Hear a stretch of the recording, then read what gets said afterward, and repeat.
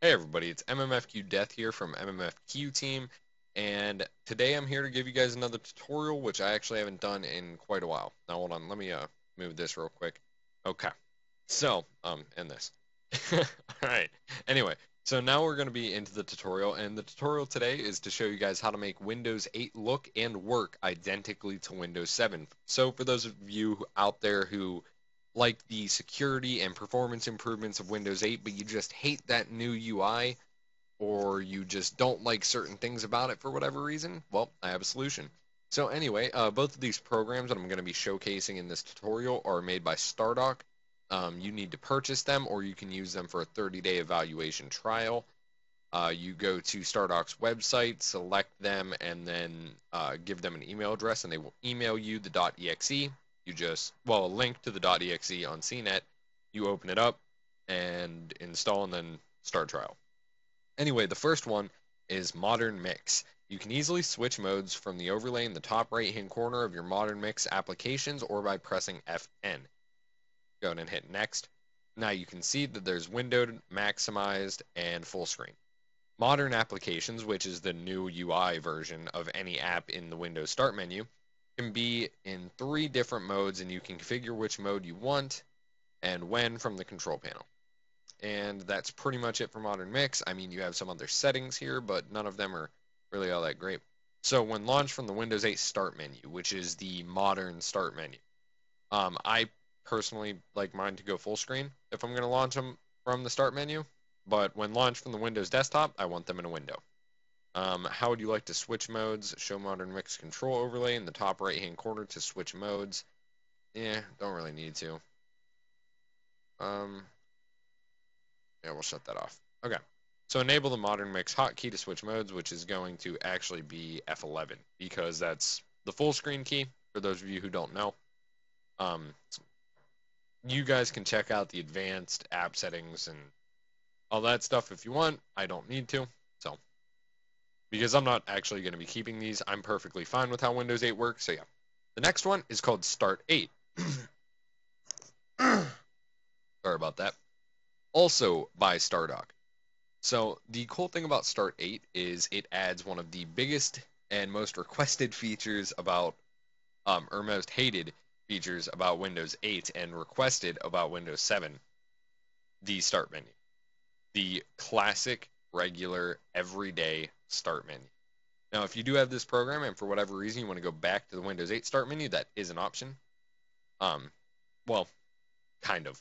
This Windows 8 Start menu will still appear down here. Like, I don't know if it works right now. Yeah, see, it'll appear down here, which is, I thought, like, was a pretty cool idea to have a Windows 8, like, Start menu down here. That was, I don't know. I thought it was kind of cool. Anyway, we're going to go to the Windows 7 style, and there's a bunch of different styles. So, like, you have the default theme with black edges, the solid theme, which is, like, Windows Classic, Windows 7 Start menu theme, default theme, which the default theme, all it basically is it's the same as the Windows 7, but it has square corners to match like Windows 8. Now, we'll just use the Windows 7 theme just to show you guys. Now it has rounded, looks identical to the Windows 7 version. Only difference is you're in Windows 8. So I'm going to go back to default because I actually like that better. Like how the buttons look, all that. So another thing you can do, you can disable translucency. You can change the color of the Start menu. Alright, you guys, one thing I actually forgot to say in the tutorial is this right here. One of the things you can do with this is, oh, it's in style. You can actually change the start button here. I completely forgot to mention it. You can use one of the presets, which is the standard Windows 8 flag. You guys might remember that from the developer preview. The Start 8 symbol, or you can actually use a custom image. And if you guys are familiar with any like the videos that I showed you guys, the tutorial about customizing Windows 7 with RT7 Lite, you'll know exactly what the images look like. If you guys don't, I'll show a picture of one of the Start menu images up in the top left-hand corner of this video. So yeah, and all you have to do is click on Pick Image. You can also hit this, and I believe you can download some. Yeah, from Win Customize. So I mean, this is essentially what they look like, but I'll still show you guys a dedicated one right up in the top left-hand corner, like I said I would back then. Anyway, you can configure things like use large icons. What shortcuts do you want on the right-hand side, which I thought was like really cool. So like say we wanted downloads because I always like that to be there. Another thing is I know it's in here. Run. Run was never in the start menu in Windows 7, which I really didn't like. So we're going to display that as a link. And now what you can do is look, run is there and downloads are added, which I thought was like awesome that they could do that because it really like, I don't know, it kind of like showcases quite a bit. And then you can also always go back into the Windows 8 version. So yeah, I thought that was like a pretty cool feature. Also, another thing, you can set the power button to do a certain thing like you could in Windows 7.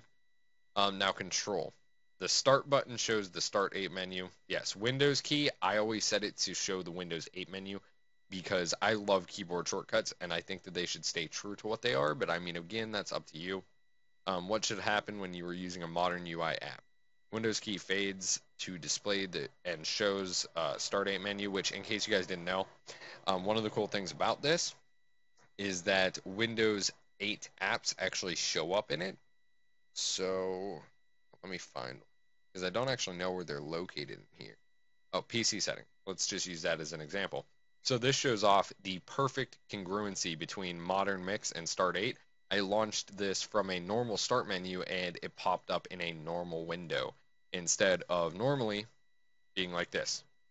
So it's pretty awesome. And then you can always just use your hotkey to get back out of it. Also, if you do have that setting enabled where this will appear on mouse over, if you were to move your mouse up here, it would show like the three normal things like close, minimize, and maximize. Or maximize, minimize, same difference. Anyway, but yeah, you guys. So, of course, as usual, all download links will be in the description. Um, you know what? Leave a comment and tell me what you guys think about the audio and if you guys like the video or not. I'm going to try to be doing a little bit more tutorials and yeah, haven't done one in a while. So, because I'm trying out Audacity, that's why I want to know about the audio. Anyway, guys, it's been MMFQ Death from MMFQ Team. If you guys can, please leave a like if you enjoyed the video or if it helped you in any way, shape, or form. Down below in the description, as always, there is my link to my Twitter, Facebook, and my website. So if you guys could check those out, that'd be awesome. All right, guys. I hope you all have a good day.